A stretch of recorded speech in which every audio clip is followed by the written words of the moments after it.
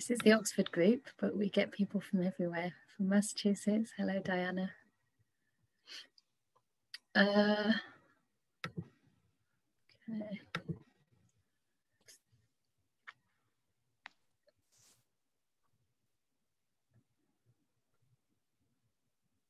So great. I'm glad to see so many people turning up. At first, I wasn't the host or the co-host, so it looked as if there was no one coming. I was like a bit disappointed, but luckily you are here. So this evening's a little bit different from usual because due to Inez, actually, who very kindly suggested that we dedicate this session to the situation and the people of Myanmar. And I'm sure it hasn't escaped people's notice that there's, you know, a crisis going on right now. Some people are calling it a kind of face-off between moral power and violent power, you know. And it's something that's very close to my heart, having lived in that country. It's also, you know, sometimes people think that monastics shouldn't really speak about these things, but for me, this is a human rights issue. It's not really a political issue. We're talking about saving the lives of people, you know, and I think that's everybody's concern, because the way I understand Buddhist practice is that, you know, virtue includes action, virtue in action. And wherever we see suffering, we do what we can to help. We do what we can to alleviate that suffering, not only sit by and observe. So today I wanted to give a little bit of history about the situation, and also a bit of history about our own lineage that we've inherited in the West, our Western Vipassana tradition or insight tradition, as well as the modern mindfulness movement, because that all actually has its roots in Burma, the country which preserved the technique, but also preserved all the texts, you know, for generations with such diligence and care.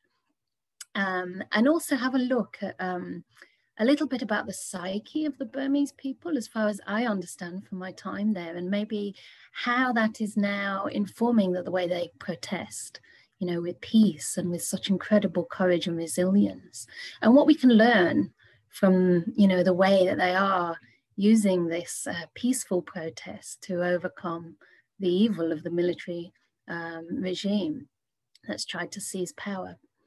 And finally, we'll have a look at how we might be able to help. So this will include not only donations, but ways that we can perhaps sign petitions or just encourage the Burmese people, reminding them they're not alone, and looking out for each other, you know, especially if you do have Burmese friends, just checking in with them and seeing how they're doing right now.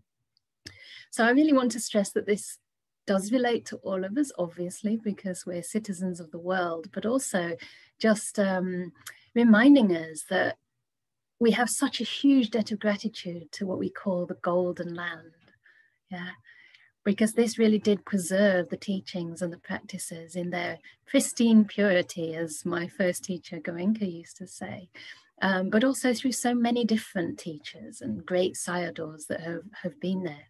So there's like the Ledi Sayadaw, who was one of the most renowned teachers, I think, in the late 1800s. And then there were Mogok Sayadaw, Mahasi Sayadaw, Sunlun Sayadaw, who was my own teacher's teacher. And yeah, so I lived there in Burma for probably about 5 years, but I made many visits there from 1997. And my tradition, my first contact with the path was through the Goenka system. So I first came to meditation in India, but I was very aware that the roots of that practice came from Burma and were preserved by this lineage that went from Goenkaji to his teacher Ubakin and to his teacher Sayadetji, and then back to Ledi Sayadaw. And even the other main tradition in that country, the Mahasi lineage, Mahasi Sayadaw's meditation methods that also many of us may have practiced. He also, his teacher was Mingun Sayadaw, and that traced back to Ledi Sayadaw too. And Ledi Sayadaw was really an interesting monastic because he was also a great scholar. And there's a book that you might want to check out if you're interested in this history by Eric Braun, and it's called The Birth of Insight, Meditation, Modern Buddhism, and the Burmese monk Ledi Sayadaw. And in that it says that it was actually under British colonial rule that he started to fear the loss of the Buddhist tradition. And so he put in safeguards to preserve the Dhamma by actually empowering the lay community in their practice. So this was the first time really that certain practices had come down from the monastic Sangha to the general public. And apparently, like just a few, I don't know how many years into his teaching, but by the early 1900s, there were tens of thousands of lay Buddhist groups engaged in like systematic study of the texts and the practices. And so he made it accessible to the lay people because he felt that they could preserve these practices and that would safeguard Buddhism against the colonial rule at that time. And so what we actually inherit now at places like IMS and through Gaia House is a kind of simplified version of what Ledi Sayadaw was teaching. Yeah. And he didn't go so much into the deep meditation. He focused more on Panya, the wisdom practices, and rather than the samadhi, the jhana practices. But we did inherit a kind of weak form of jhana practice in the insight tradition. So we can, get some sense of what these states are about. But also, I think just for me, having come into contact with meditation and with the tradition in Burma itself, I had a sense of the scope and the depth of the practice. And it really changed my life. Yeah. So even from my first retreat, I felt that I was going to ordain. I wanted to ordain when the time was right. And I knew that it would be in Burma, because just stepping into that place, you can feel this sense of safety, first of all, as a woman. Surprising, perhaps to some, because it was a military dictatorship when I was living there. And also just a sense that everybody tries to observe the 5 precepts. The general citizens of that country. We can't say all of the military who are ruling that place, but the citizens are observing 5 precepts so diligently, as though because of the great suffering, and the oppression that they experienced, they really took a deeper refuge in the Dhamma and understood the Dhamma to be the only real way out of the suffering they were going through. And yet they would never, complain. They would just take every opportunity to come to the monasteries and the retreat centers and practice as best they could. And you had these Burmese people who just sit there like rocks, and inspire everybody else to just go that bit deeper. And they definitely had this sort of talent and gift for meditation, which really inspires me, knowing how excellent, they are in their meditation practice. It's incredibly heartening to see that also can translate into peaceful and incredibly courageous activism. One of the qualities and characteristics of the Burmese people is just this great humility and gentleness. They're really the friendliest, most gentle and loving people that I've really ever met in any country. And I've traveled very, very widely throughout Asia and other places. And it's really a testament, seeing the way they behave now, that even the most gentlest of people can have this great courage and inner resilience and strength that we might not expect. And amazingly, a lot of the women are the ones that are at the forefront of these protests at the moment. And I was listening to an interview today by one of my friends who's lived there for many, many years. And he's got a podcast called Insight Myanmar. And he was talking to a Burmese lady who's born in the UK, so she's British Burmese. And she was saying, why are people so surprised that the women are at the forefront? The Burmese women are bloody-minded. They're really tough. They're really strong. And I think what gives them that strength, from my experience in that country, is the depth of their understanding about Buddhism. And in a way, like I say, because they didn't have freedom in the political sphere or freedom of speech, or, they've been under this oppression for so long, they've really plunged into the practice and taken that as their refuge. And it's really heartening to see this now. So my own experience there, I guess just some of the highlights living there, were spending a couple of months in 1997 in one of the Mahasi monasteries, which was the first long retreat I did. And Burma's an amazing place if you want to deepen your practice. I mean, I don't know that there's anywhere else you can really go and immerse yourself and have all the conditions to support you in longer retreat, we can get a taste of the practice over here, but it's very different to practice it in a Buddhist context where the whole country, in a sense, understands what we're doing, right? And I guess one of the reasons I knew I'd ordained there was because you would just see monks and nuns everywhere in daily life. It was very clear that, you know, in life we have a choice to be lay people or to be renunciants. There's this two different pathways, different ways of walking on the path. And the renunciant life happened to call me. So it never felt that I was sort of doing something odd, like in a little hidden corner in the West, looking a bit odd with my funny clothes and beanie.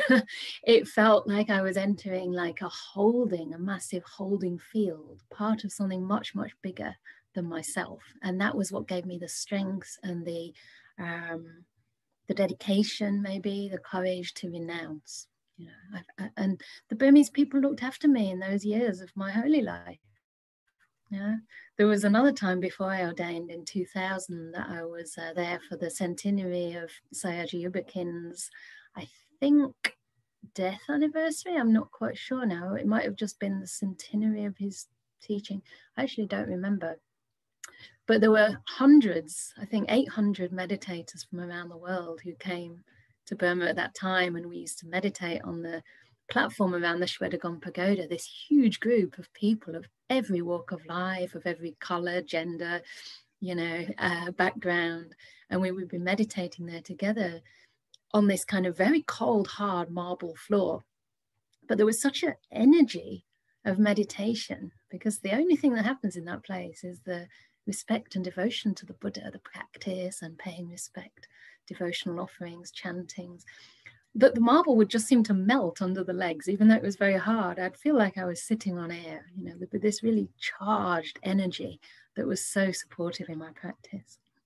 And then later in 2004 to about 2011, I ordained.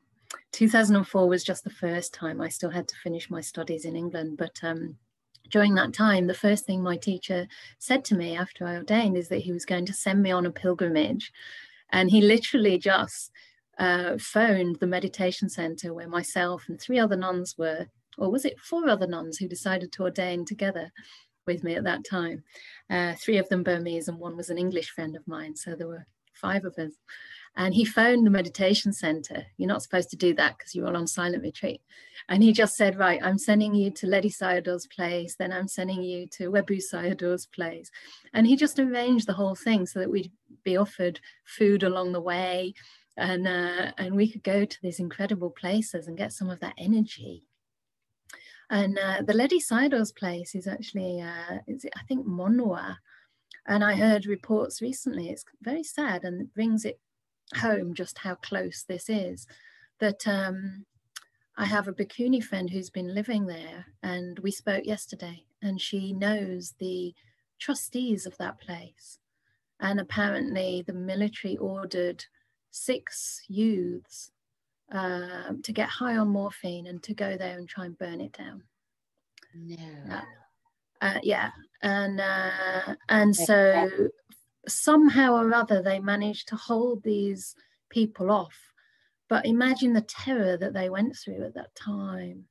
So they did hold them off, and they, you know, managed to, I don't know how they did it, but apparently the thought in their mind is that they want to stop these people from making bad karma for themselves. They want to stop these people from doing something that will cause them so much suffering in the long run, even amidst that terror, and, you know, refusing to resort to violence themselves. And then in 2006, I ordained and stayed there for a long time. And I just had this sense, you know, that it was almost like being back in the time of the Buddha. There was this living lineage. There was this monastic path that had been kept wide open. And I can't remember the statistics. It's over 600,000 monks and nuns in that country. It's probably many more. And, you know, I just had such a deep sense of reverence and awe to all the people who've preserved these opportunities, and the fact that I had this chance now to practice in such a context. And my teacher gave me such excellent conditions, even though I wasn't fully ordained. I had conditions to really practice deeply. We used to sit for 18 hours a day. And in many ways, it was idyllic, in many ways. But of course, one of the issues with any military regime is that it does throw people into poverty. And, you know, when the Burmese, I think it was called the Burmese Liberation Army or something, or Burmese, I forget now, army took over in after colonial rule, they just weren't equipped to provide proper health and education to that country. And, you know, over the years, it became increasingly dictatorial. And now we have this thing called the Tatmadaw, which are the Burmese military now.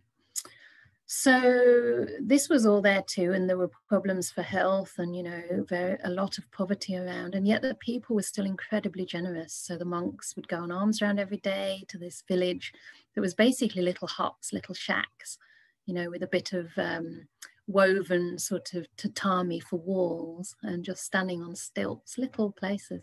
Sometimes the animals would live underneath. And but every day the Burmese people would come out barefoot with a bowl of rice and just put something in that bowl. It was really mind-blowing to see the generosity and the faith of the people. And yet, you know, I wasn't immune to the fact that there was this underlying tension. It was almost like a low-grade, prolonged trauma in the people, but also things that would affect my life. So I went on another pilgrimage with my teacher, and we went to his places of birth and his teachers' places, which was incredibly inspiring as well. At one point, we had to get on a bullock cart for about 2 hours because not even a kind of jungle jeepney would get through that kind of thick, remote place anymore. So it was really a trek. But on the way back from there, we were trying to come back into, I think, Monua and then Mandalay.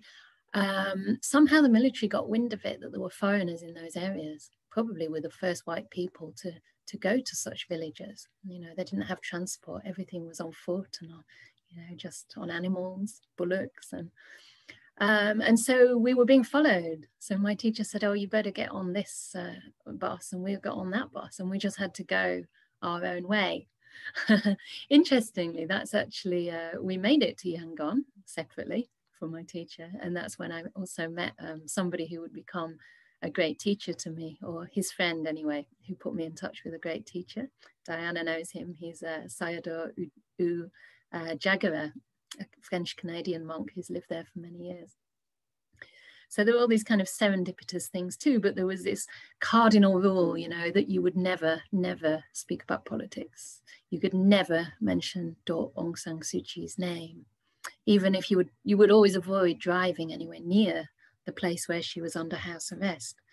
I again heard a report from somebody recently saying the same thing, that whenever they would drive there, they'd have to duck down in the car, you know, and this is Burmese people.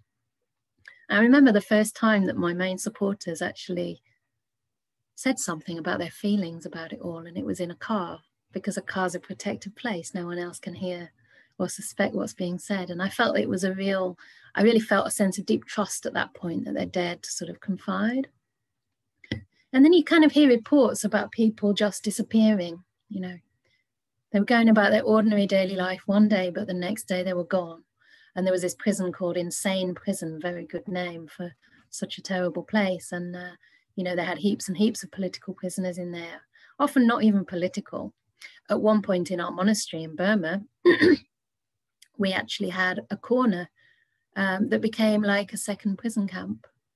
And it was because there was a prison in, I think, Yangon, and somehow they managed to seek permission to shift their camp to the monastery because they wanted, I guess, it was better conditions for them, right? So my teacher put a huge area together for them, and they had their kind of prison camp with walls, well, like makeshift kind of wooden fencing around it. And they grew vegetables, and they would come and work in the monastery, like hacking at rocks and things like that. And I remember there was a Dutch woman who came to visit, and she said, this is terrible. How can a monk and a monastery like allow prisoners? But for them, it was such a relief to be in a safe place and to be fed every day with food that was far, far better than what they were having there. And of course, not to be tortured, because that would be what happened in those prisons. They were notorious for being tortured.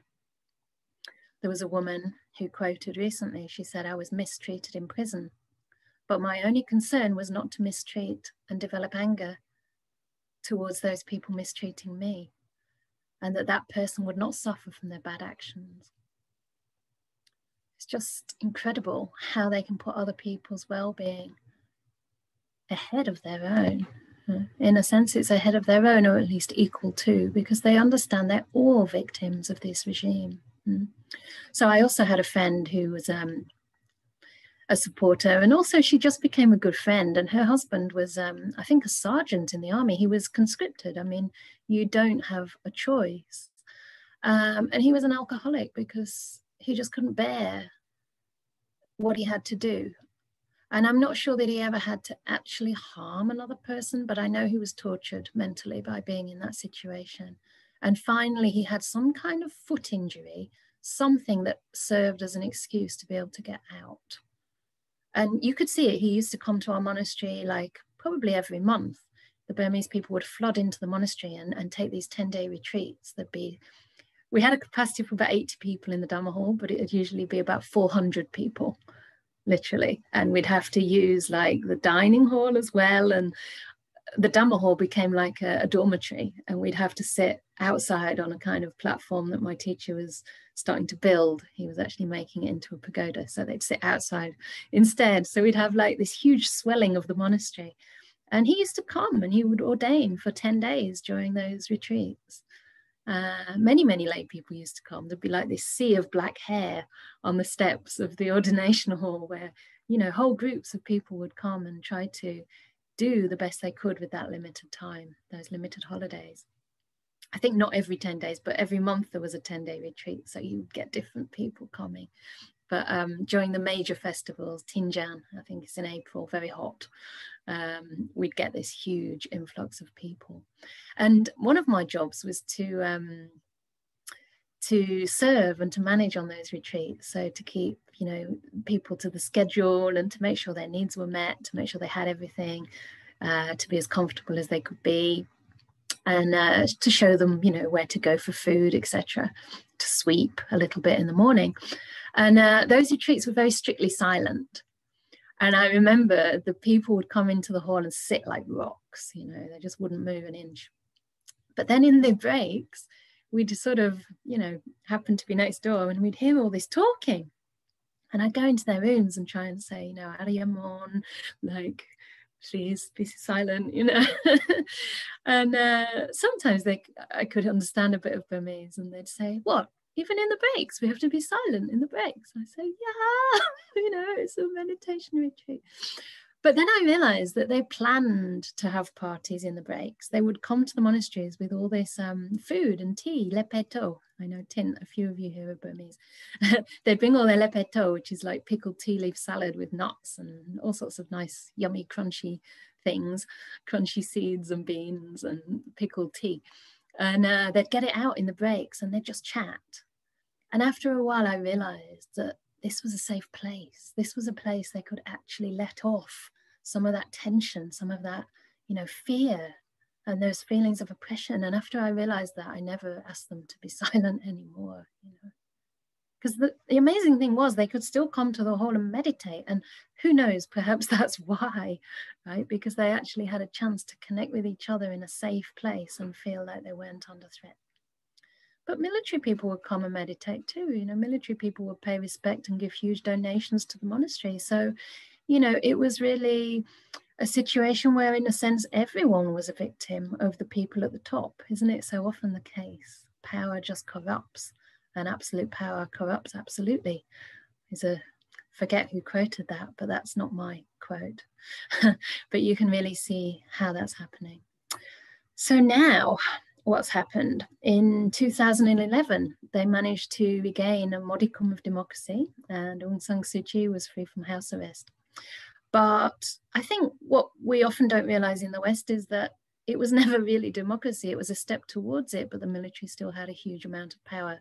I read something somewhere that said about 20% of the seats. But also they managed to have a clause in the constitution whereby if they weren't happy with anything, or if somebody does something that, you know, like have a walkie-talkie or some stupid thing they make up, they can basically revoke the right to safety and freedom of speech. And apparently in the wake of the cyclone, I was there during the cyclone Nagis in 2008. Apparently in the wake of that, they put in new legislation to ensure they could revoke, you know, any kind of democracy. So it's very, very complicated. And what you're hearing about now is, you know, young people who are standing up to this because they have enjoyed freedom, relative freedom of relative democracy, a relatively globalized Myanmar, you know, with internet connections. We didn't have much of that when I was there. You had to sneak up to like one cafe in Yangon. I'd go there for half an hour a month.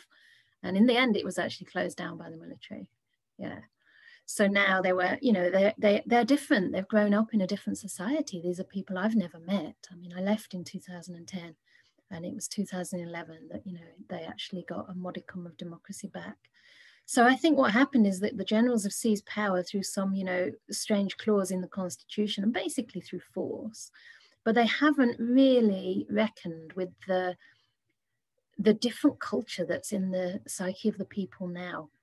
And this gives me some hope, and I hope it gives the Burmese people some hope. By Burmese people, I mean all people, because it's important to say that the civil democracy movement is a movement for all. And, you know, even the Rohingya people, they are Burmese, they are Myanmar people. And apparently there are photographs of them in the camps, you know, with the raised fingers for civil disobedience. And there's also reports which are very encouraging about some of the Burmese people realizing that they were fed all this propaganda through the military, you know, trying to bring about fear of the Rohingya, and the same thing that always happens, isn't it, in every society? You know, our tabloid media try and instill fear that, you know, it's the foreigners taking our jobs. And so the Burmese people were kind of brainwashed, and now they're saying we are so, so sorry for this. We didn't realize. And there's this Catholic nun, I think, oops, I forgot to bring the quote, but she was demonstrating, she was begging the generals to stop the violence and to cause, you know, cause ceasefire. And I read a report from her later that obviously it didn't work too well, although it may have de-escalated things for a moment in time.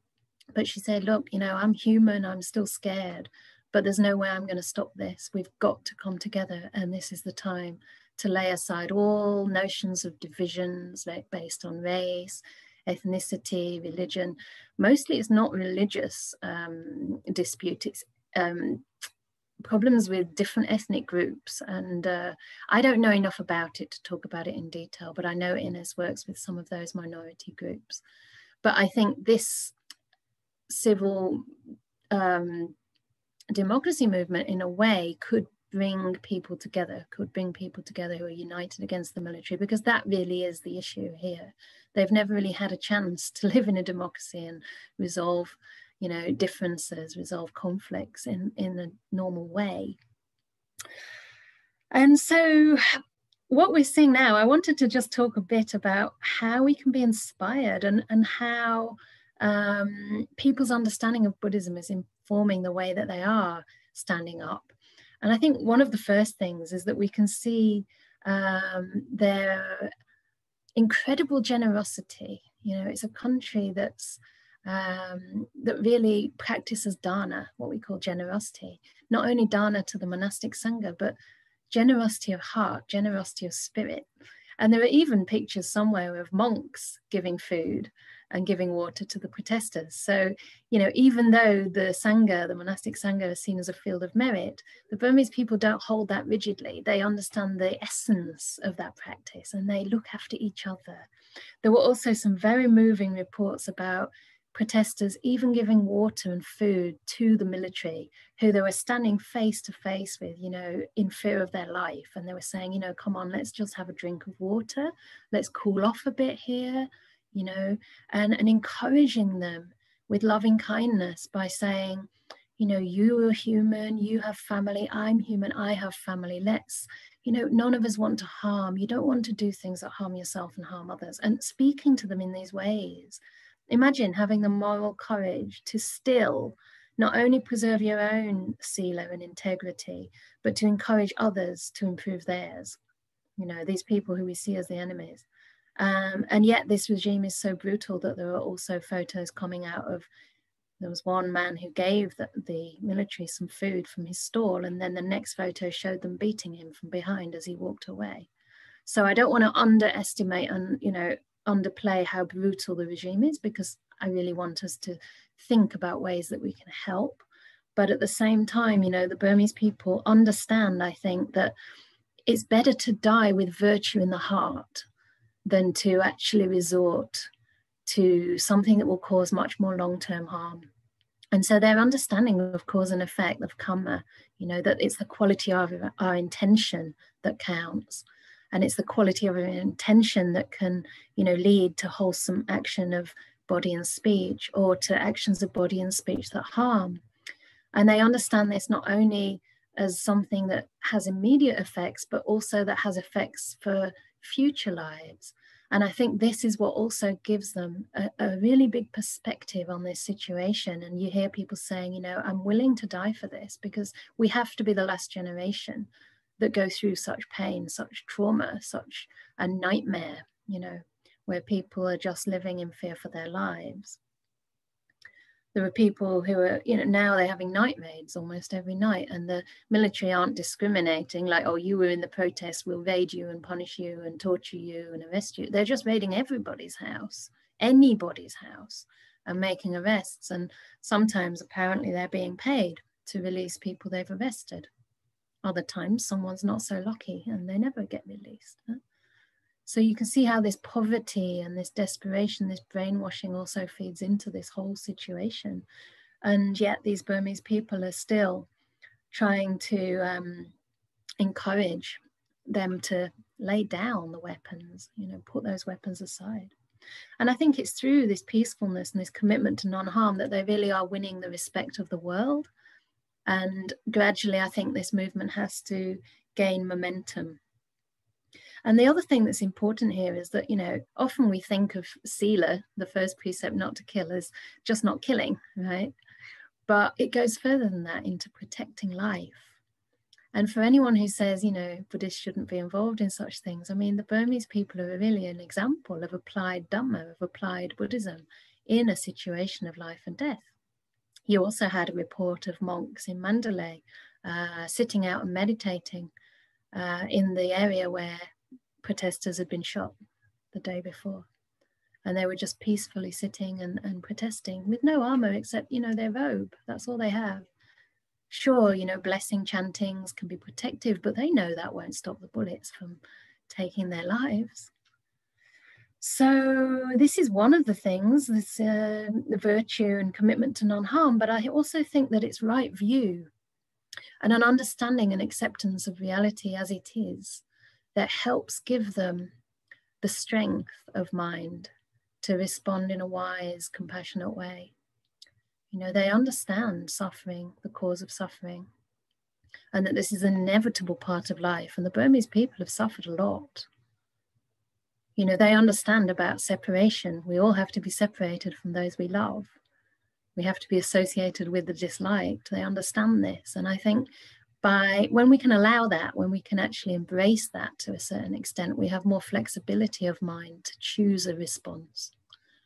And so they're responding with some clarity and obviously a lot of moral courage. And as I say, this understanding that we have to be separated from all we love. There are also some incredibly moving photos of mothers giving a blessing to their teenage or early, you know, 20-year-old children who have decided to go and protest because they don't feel that life's worth living under that regime. My friend who I mentioned, who's a bhikkhuni, she actually just left the country. She's from New Zealand and she just managed to get out.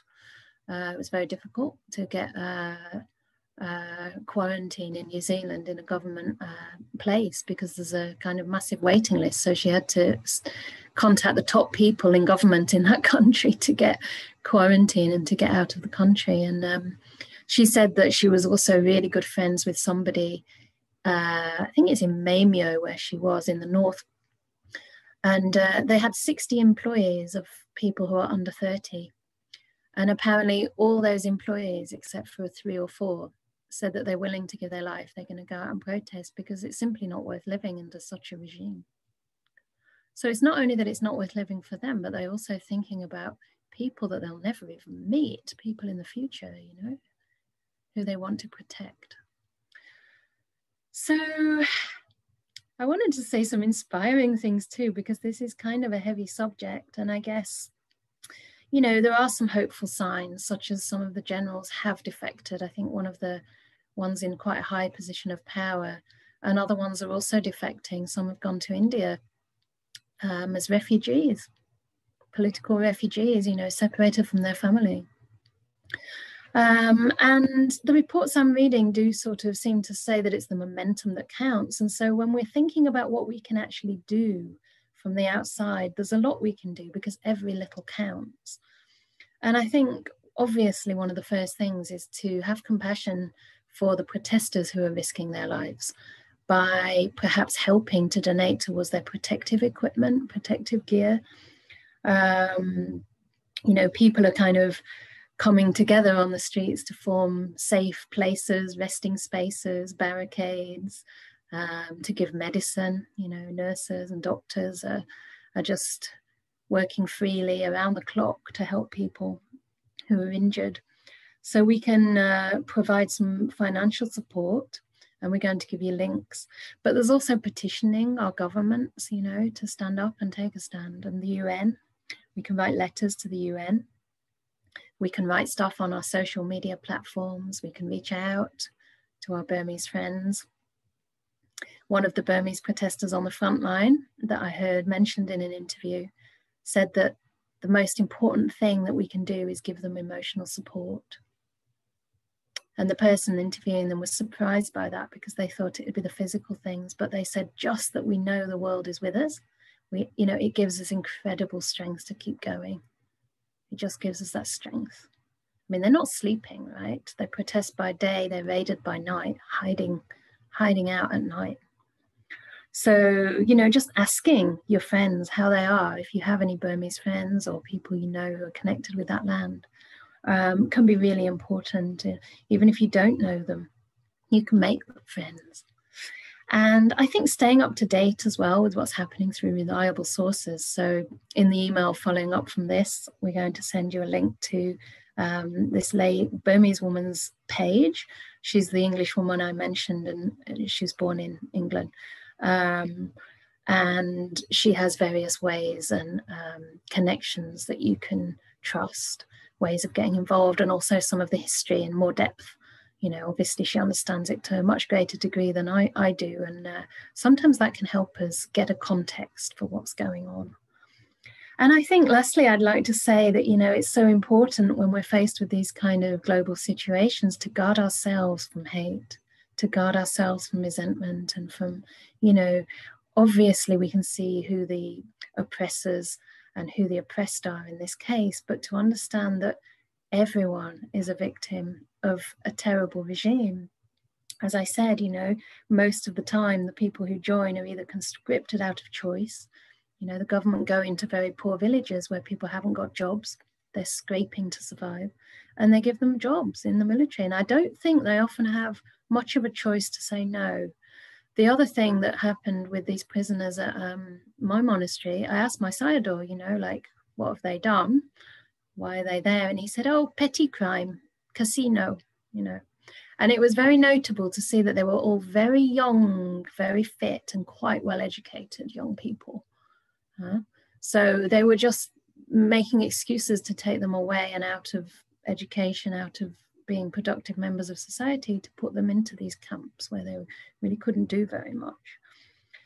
And then, you know, obviously the lack of education that comes from having poor education and health services, etc.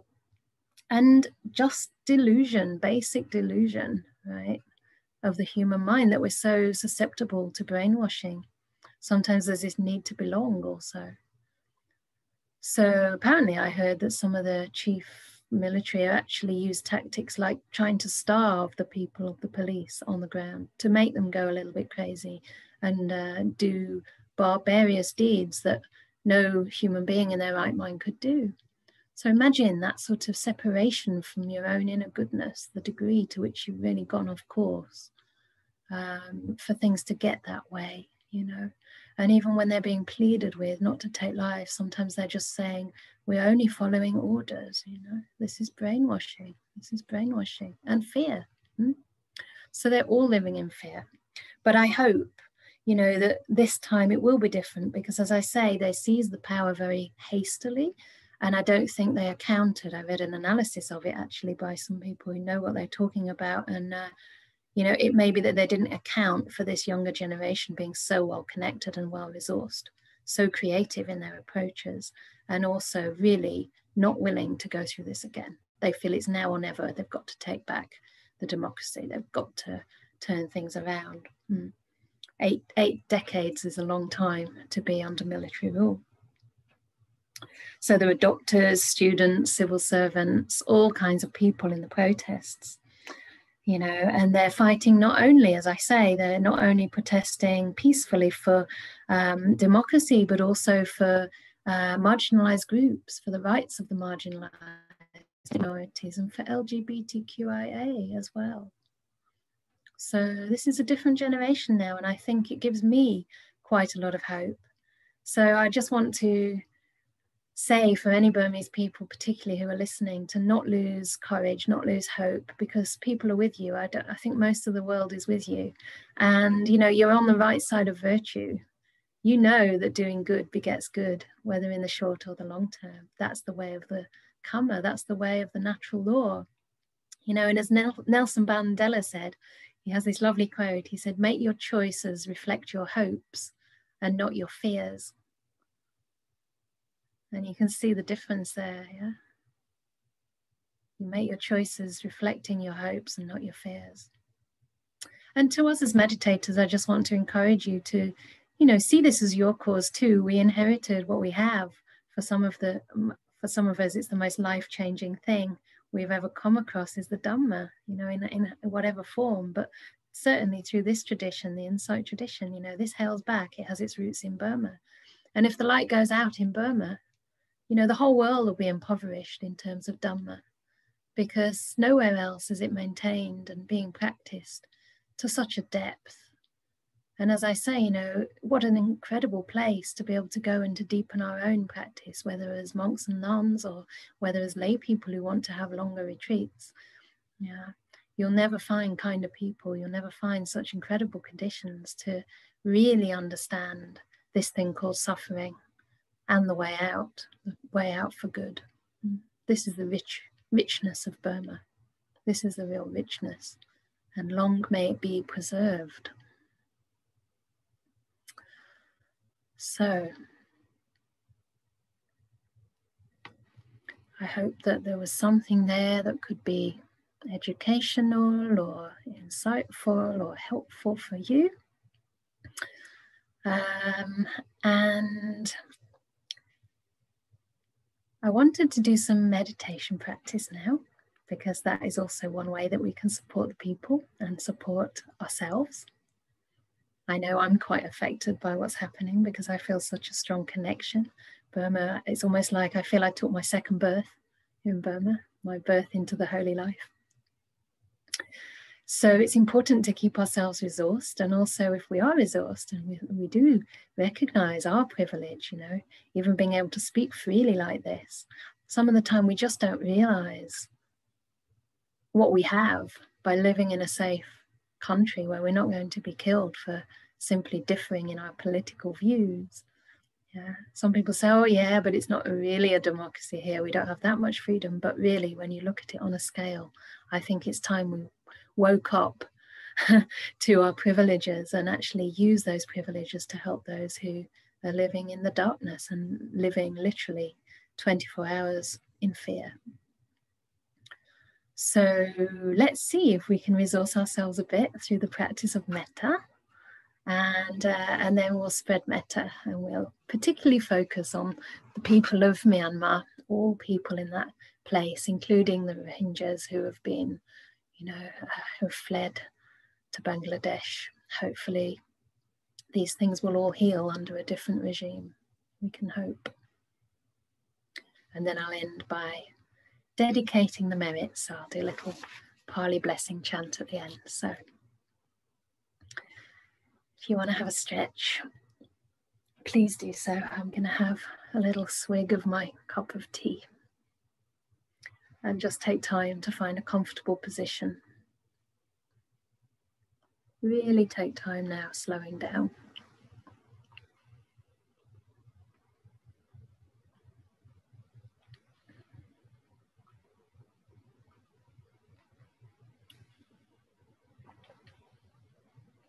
So that was a lot, and it will have generated certain reverberations, resonances for you. So just sitting and maybe taking a few deep breaths and letting each out breath bring you into deeper connection with the ground.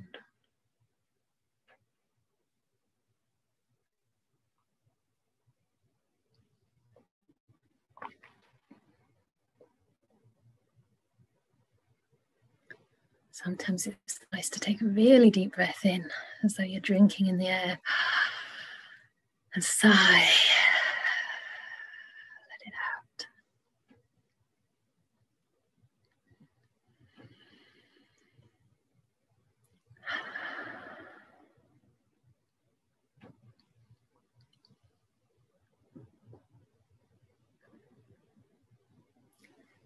And the first part of the metta practice is in just coming in contact with your body and asking your body how it feels. Whether there's anything you can do to make your body more comfortable and at ease. So not just assuming that your body's already in the best position for you, but going that little bit further to listen in. Free up perhaps a bit more space between your ankles and your shins, or between your shoulders, rolling them back.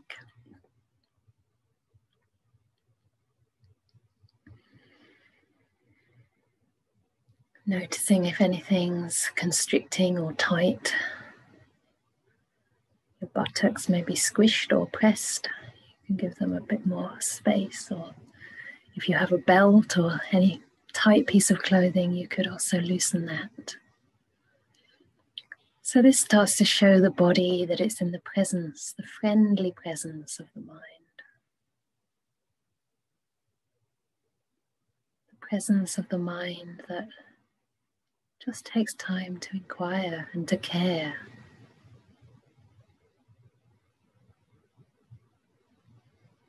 Rather than pushing your body around.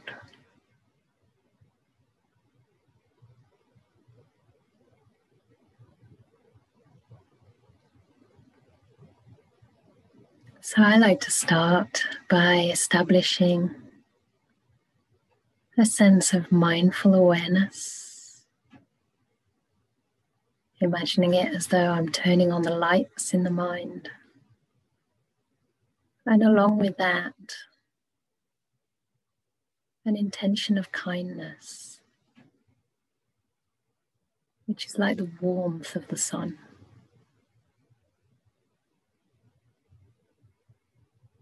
So the mindfulness is like the light, kindness is like the warmth.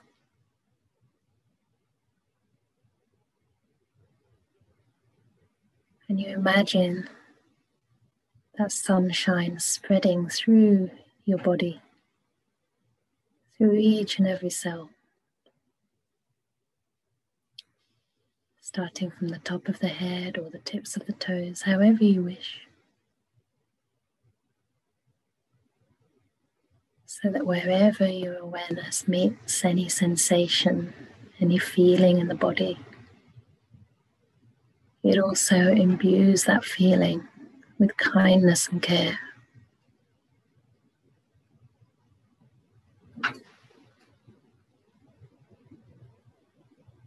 Relaxing any tensions, tightness, holding.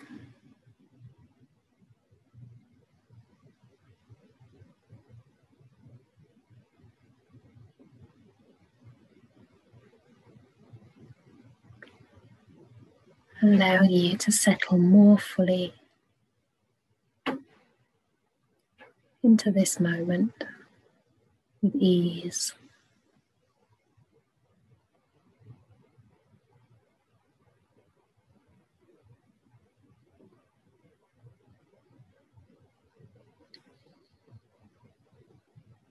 Imagining this golden light spreading to each and every part of the body. You don't need to name or label any part of the body, just feeling into the experience, what it means to have a body.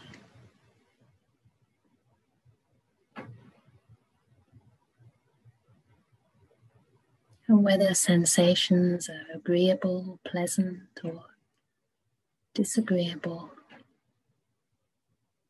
maybe even neutral, places where you don't feel very much at all. Whatever it is, embracing, suffusing it with the same kindness, attention, and care.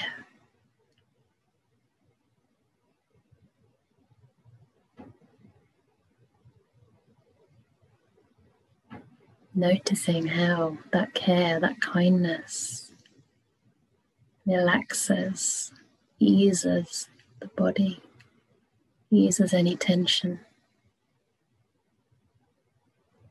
whether physical or mental.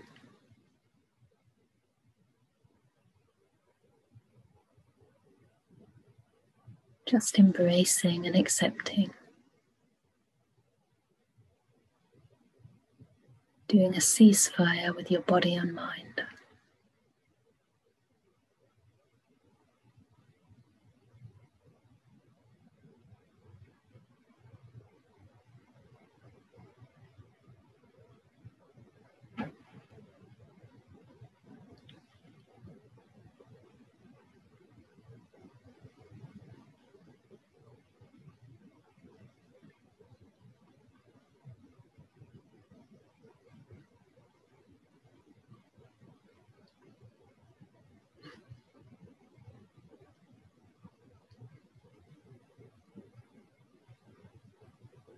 If you wish to continue just suffusing yourself with this kind awareness, please do so.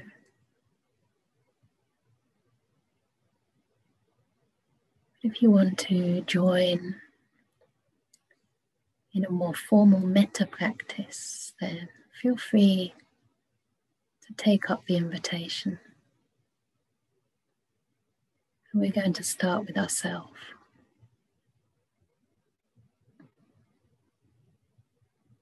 So see if you can just tune in to any sensations in your body, maybe in the area of the chest, if that's comfortable for you, which are fairly pleasant, light, agreeable, easy to be with.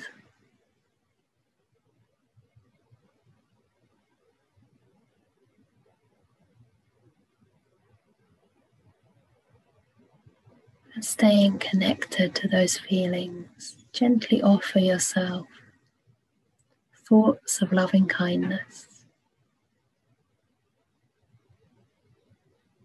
such as, may I be happy, anxiety free,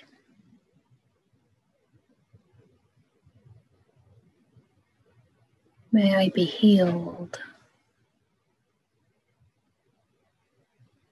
live with kindness and with ease. You can choose your own phrases that resonate for you.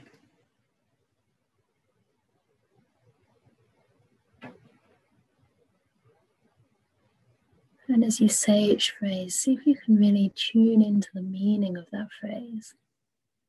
And then wait, pause in the silence before planting the next intention in the heart, so that your mind has time to incline towards the experience, the resonance, the felt sense of the meaning of those words.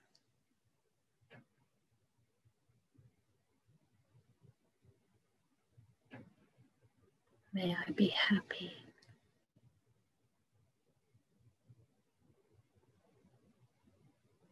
Anxiety free.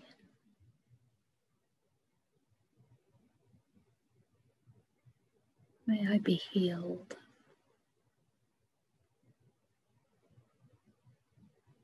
Live with kindness and ease.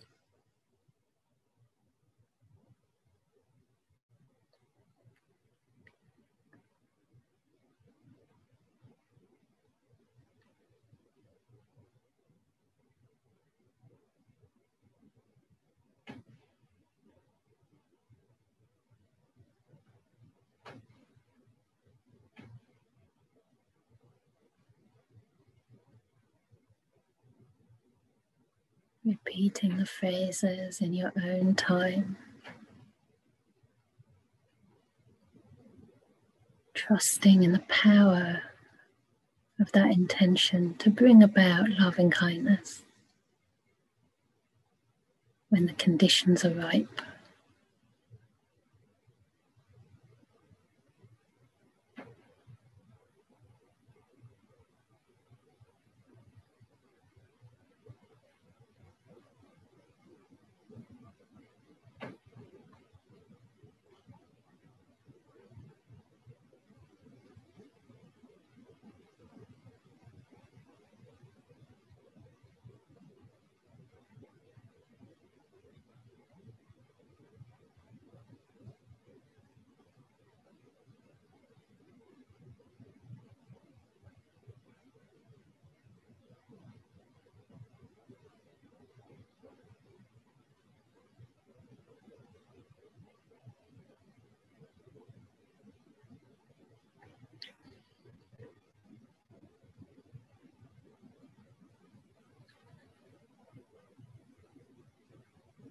Now imagining this loving kindness growing inside.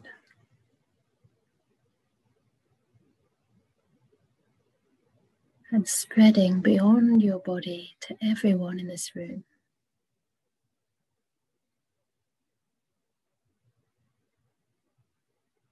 As though a golden light in your heart were now spreading outward, shining on it all, the way the sun shines, impartially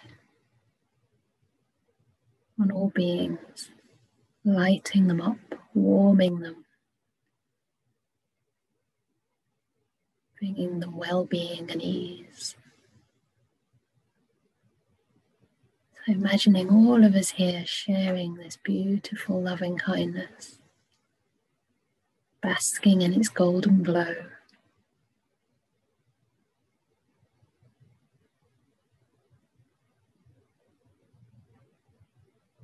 And as we share that metta, it starts to grow.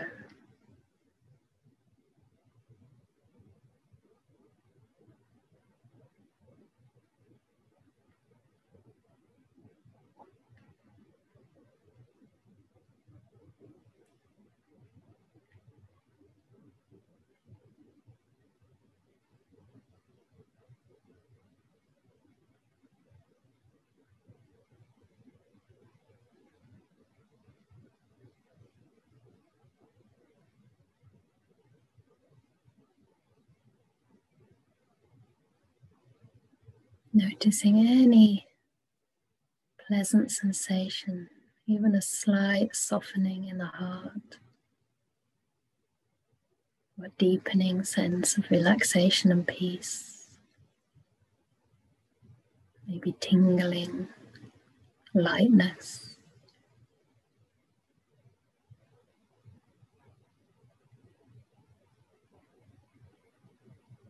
And enjoying that feeling, allowing it to relax the heart and mind.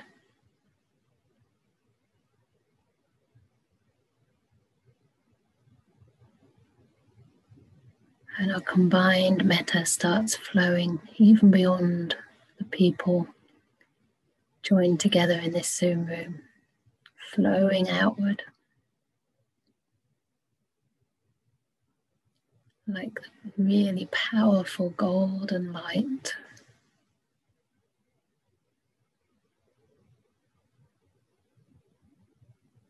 Until it comes to rest on the country of Myanmar,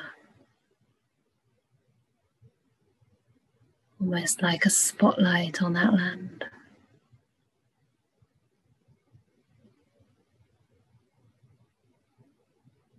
Or if you feel a different perception works, you might imagine the metta like a huge container that includes all the people in the golden land.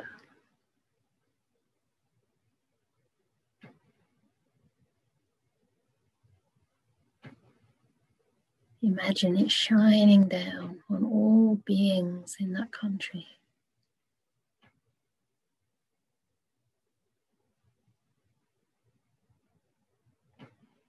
Sending our loving kindness specifically to the protesters, the brave young women and men who maintain peace, non-harm.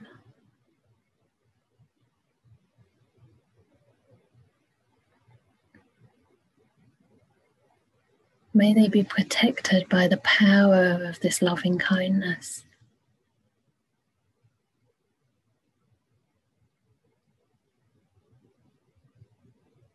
May they have courage, resilience, and strength.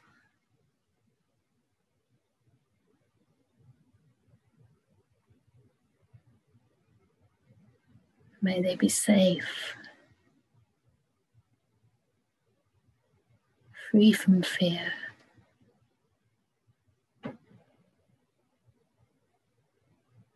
And may goodness prevail.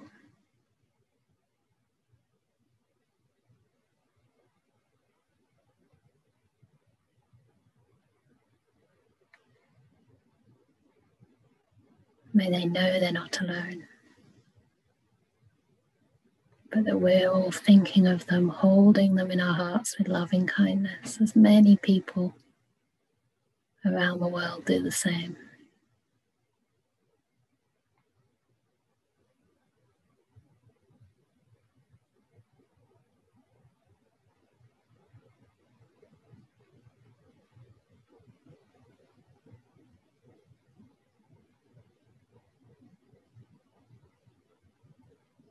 And our metta spreads now also to all the fallen heroes,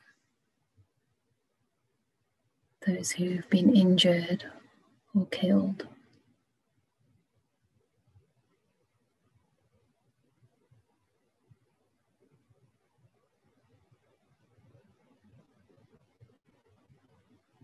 May their goodness be a cause for a favourable rebirth.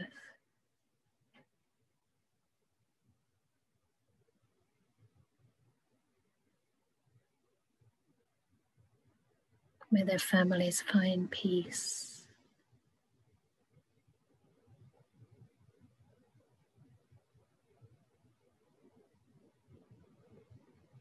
May we continue to celebrate their lives and take inspiration from their courage.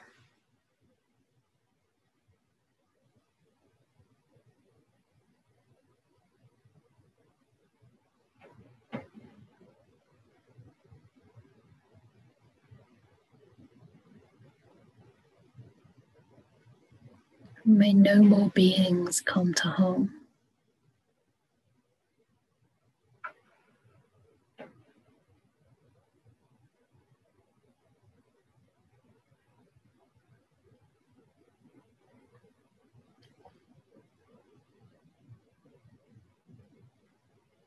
And our metta shines also on the military and the police, spreading impartially in the same way the sun shines on all beings, without discriminating the good or the bad.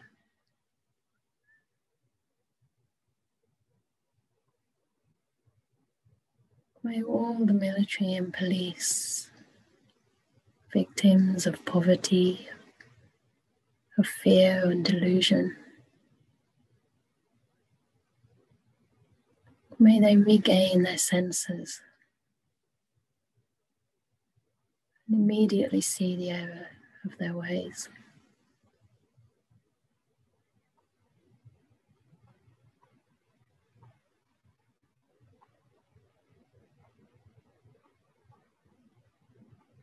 May they have the courage to lay down their weapons. May they come to know the beautiful Dhamma that their own countries preserved for so many years.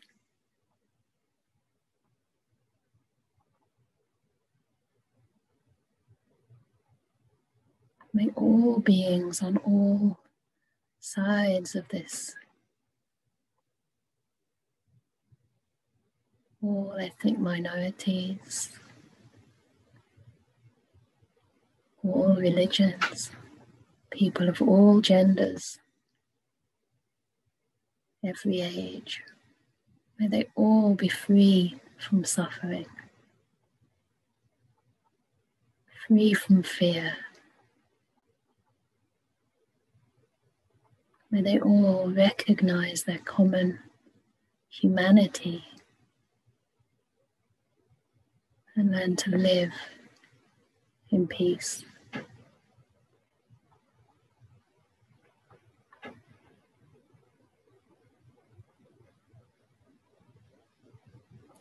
Really shining that metta, that golden light on Myanmar, all her people, the Rohingya people across the border who had to flee. May they all be reunited, all live in peace. And spreading our metta now even beyond any particular group or nation, to include this entire world, even the entire universe, all living beings wherever they may be.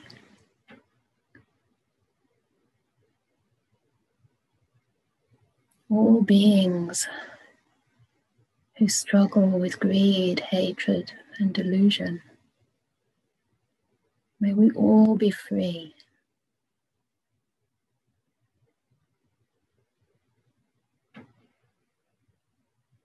May we develop loving kindness to all beings, just as a mother to her only child.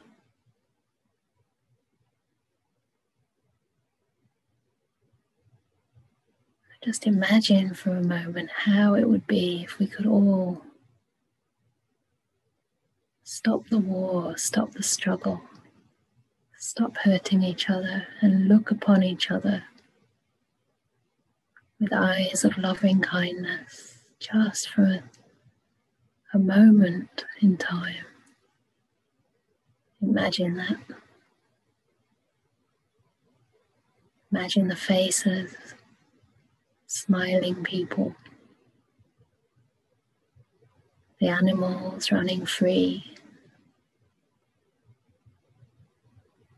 birds in the sky, the insects, creatures of the sea, all beings, where they all live in freedom, in harmony and in peace.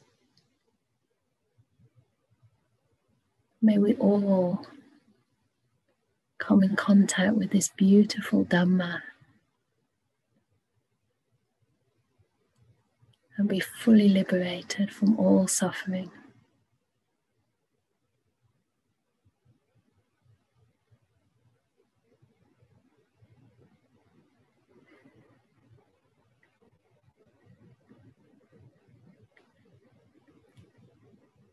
So I'm going to chant a little metta blessing for all of us here, and then after that dedicate the merits of this meditation. So for now, just absorbing these words that I learned from my teacher in Burma, And letting that metta really soak through, drenching you with loving kindness. Sabbe sata, sabbe pana, sabbe bhuta, sabbe pugala, sabbe atabhawa pariyapana, Sabaitio, Sabe Porisa, Sabe Aria, Sabe Anaria, Sabe Deva, Sabe Manusa, Sabe Vinipadika, Awera Hontu, Abhyapaja Hontu, Aniga Hontu, Sukyatanam Bhaviharantu, Dukkam Munjantu, Yadalada Sampatito, Mawe Gachantu, Kamasaka.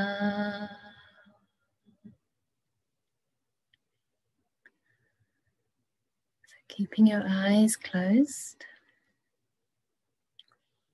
we're now going to do another little Buddhist chant. And just imagine all that goodness in your heart, all those good intentions, even from a single phrase of metta, of loving kindness. Any goodness in your heart right now. All the blessings of your life so far. Imagine dedicating those, sharing those with others. And in this case, with all the people in Myanmar. Sharing our merits with all those people. Akasata Japumata Devanaga Mahidika Punyanta Manumodetoa Chiram Rakantu Sasanam Akasata Japumata Devanaga Mahidika Punyanta Manumodetwa Chiram Rakantu Stesanam Akasata Jabumata Devanaka Mahitika Punyanta Manumodetwa Chiram Rakantu Mamparanti Idam menyati nam hotu sukito hontu nyatayo. Idam menyati nam hotu sukita hontu nyatayo. Idam menyati nam hotu sukita hontu nyatayo. That means may those who dwell in space and earth, the invisible beings, the devas and the nagas, rejoice with this merit and protect the preservation of Buddhism, the teachings, the Dhamma, myself and all beings. And may any goodness, any merit, blessings that I've accumulated in my life go to all my relatives. Maybe our blood relatives, our ancestors, maybe all beings we can consider our relatives in birth, sickness, aging and death. May all those relatives be happy and well.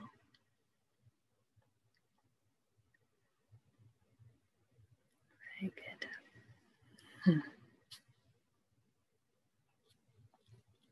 Thank you so much. May whatever little we've been able to do, and we can still perhaps do, may that all go for the welfare of all beings in Burma and beyond, and be a great support for our practice too.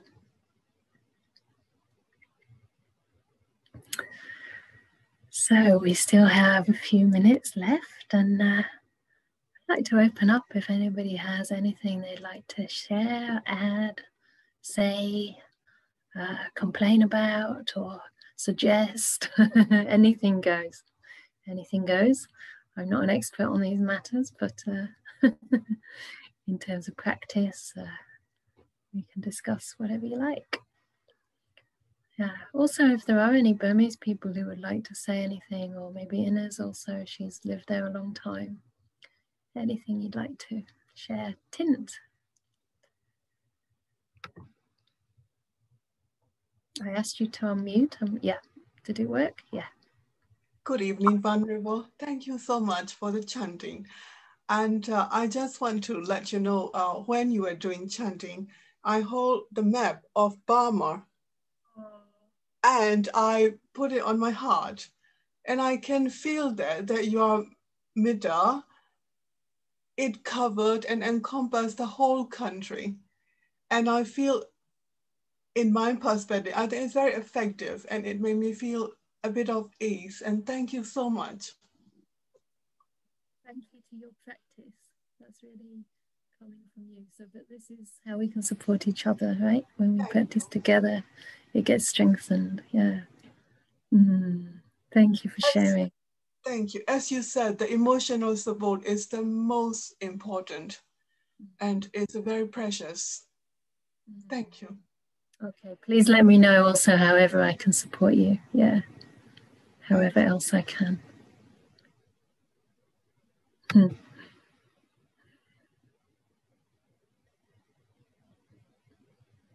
Anybody else?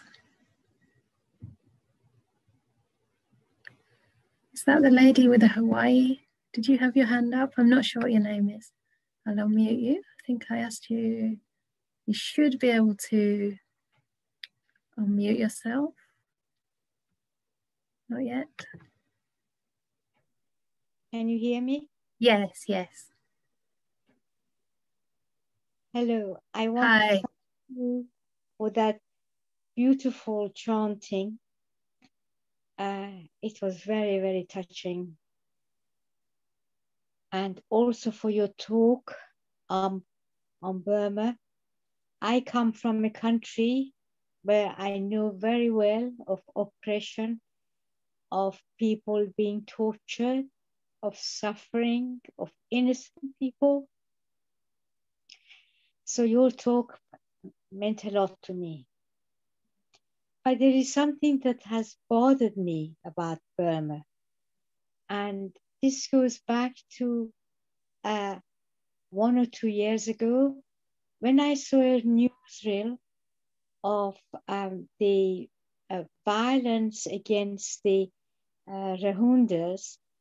There were a number of Burmese monks, or at least what they look like being monks in the monks' robes, also practicing the violence and oppression.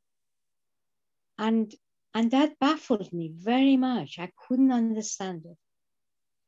And I put this to a friend of mine who is a Buddhist, and she explained it to me as they were probably soldiers, etc., dressed as Buddhist monks in order to blacken the name of the image of the monks.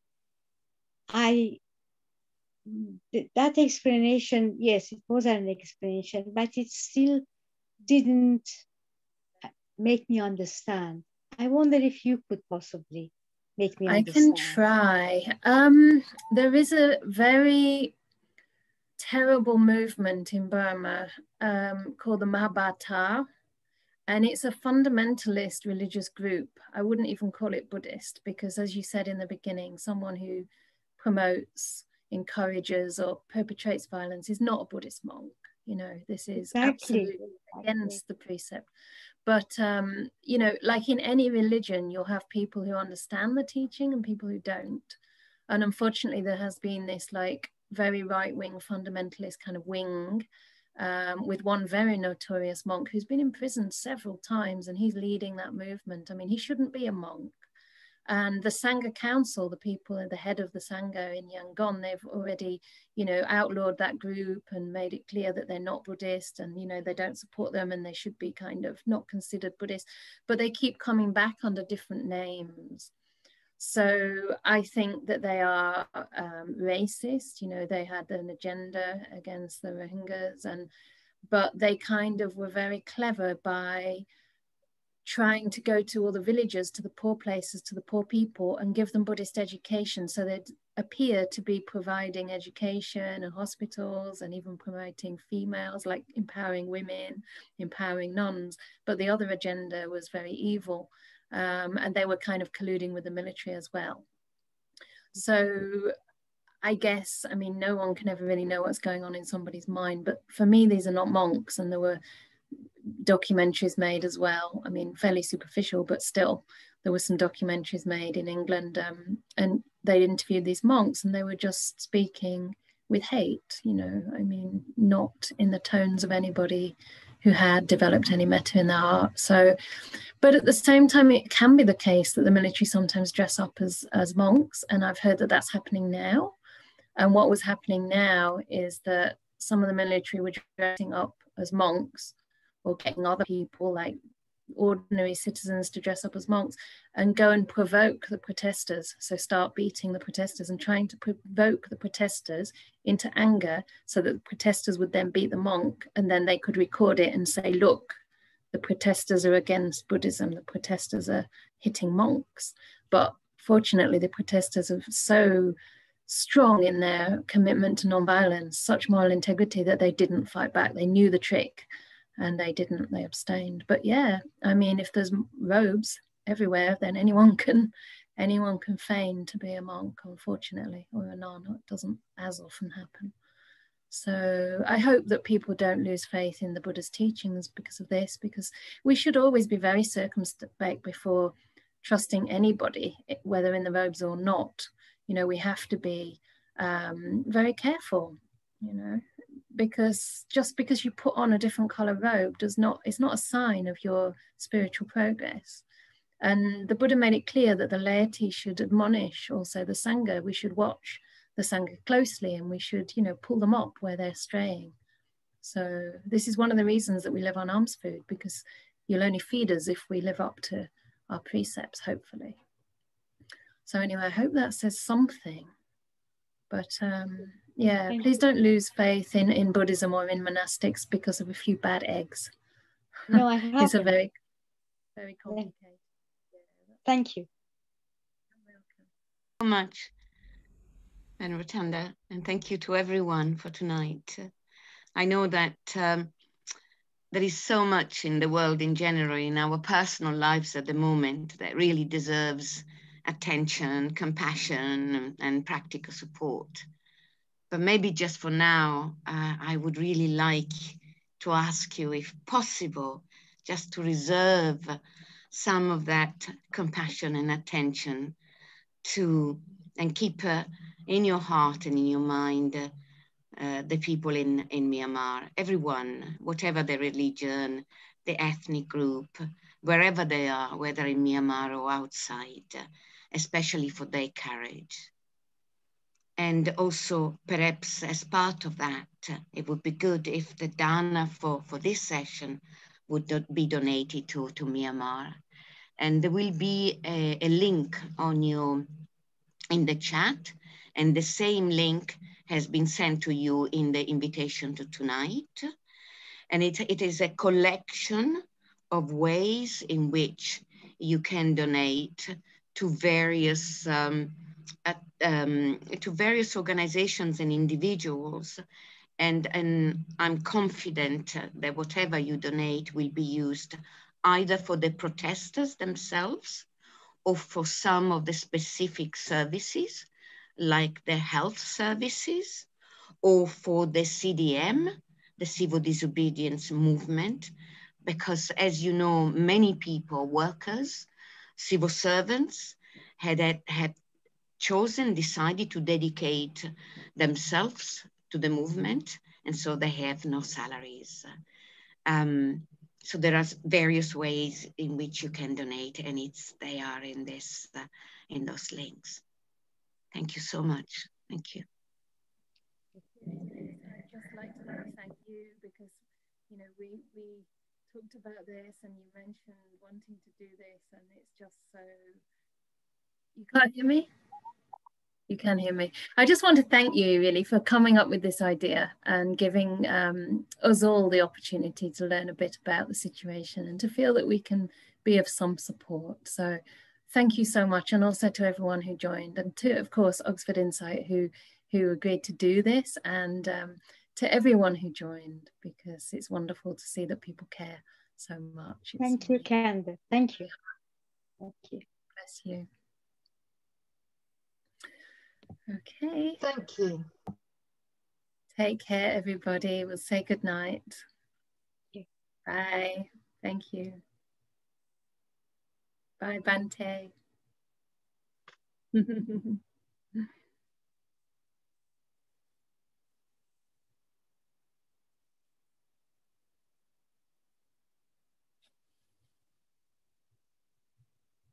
Did you want to speak, Tint? Did you want to say something? Thank you and good night, Venerable. Oh, Okay. One thing I think it's really blessing that we witness a nun and a monk. It's so wonderful. Thank you so much. Good night, everyone. Bye-bye. Very Thank nice. you. Bye. Bye. Bye. By the way, Vulnerable Center, where you stay right now? Now I'm also in Oxford, but I'm in Cowley, near Cowley. Not very far from you, actually. But because of COVID, I haven't come to see you, and I haven't invited the monks here. One time, Venerable Dhammasami came for Dana, and also he invited me there for Dana, which was very, very lovely. But maybe when the COVID restriction changes, then we can meet. Yeah. Yeah.